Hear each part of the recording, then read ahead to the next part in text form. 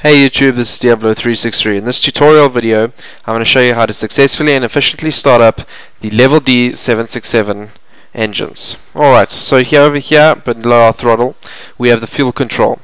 You're going to put both of them onto run, and just minimize it. Then here on your overhead, you've got here something called LPAC reset, and just beside it, one called RPAC reset.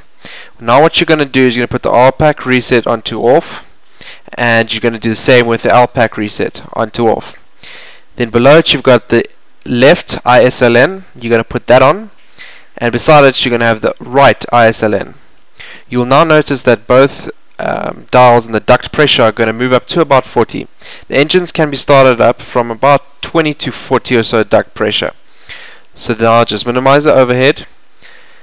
My mistake, open the overhead back up and put your engine start onto 1. Then put the dial below the engine start onto ground, and that will now start up your left engine. And if we go outside, you will see the left engine will slowly start.